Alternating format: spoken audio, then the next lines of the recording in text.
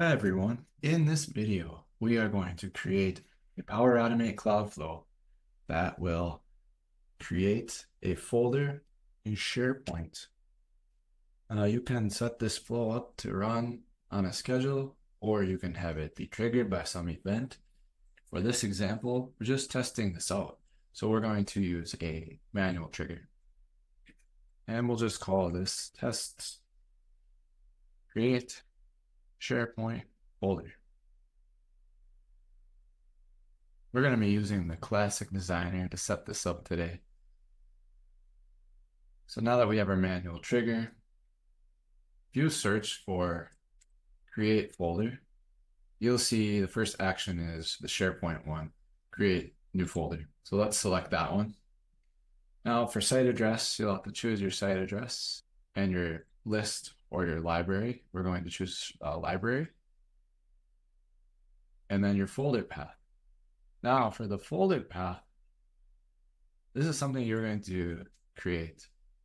So unless you're going to put the folder right inside of your library, literally on the library page, you will just type in here what you want the name of the folder to be.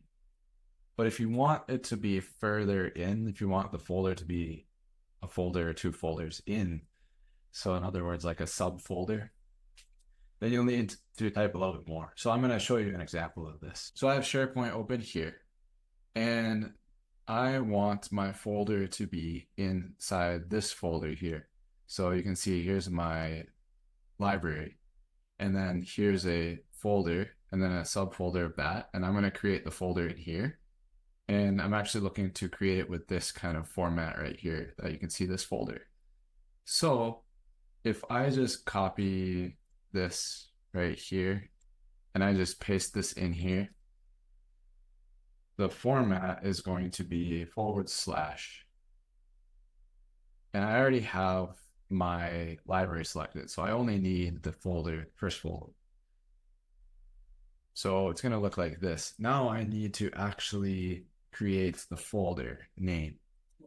So I'm going to just call it week _of, and then I'm going to have this folder name be dynamic.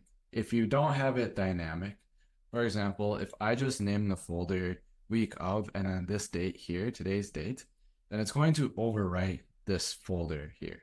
I don't want it to do that. I want this folder to always be here. For this case, what I'm going to do is put in a date.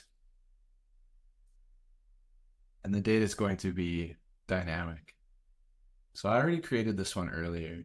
So before I go any further, I'm actually going to rename this one, and I'll just make it yesterday's date for this example. Now I'm going to put in a date. So I'm going to toggle to expression, and I'm going to use the format date time, and then UTC now. And I'm going to format this date so that it will be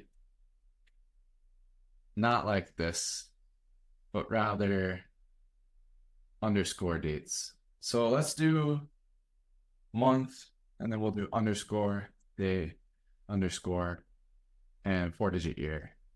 So it's going to look like that. And don't forget our single quotes around the date. And we click OK. Let's go ahead and save that. Test it out.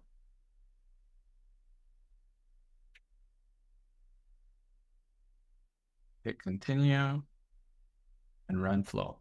And the flow ran successfully. So we hop back over here. You might need to refresh. And there is our folder with today's date. So that's going to do it for this video. Thanks everyone for watching. And as always, we will see you in that next video. Take care, everyone. Bye-bye.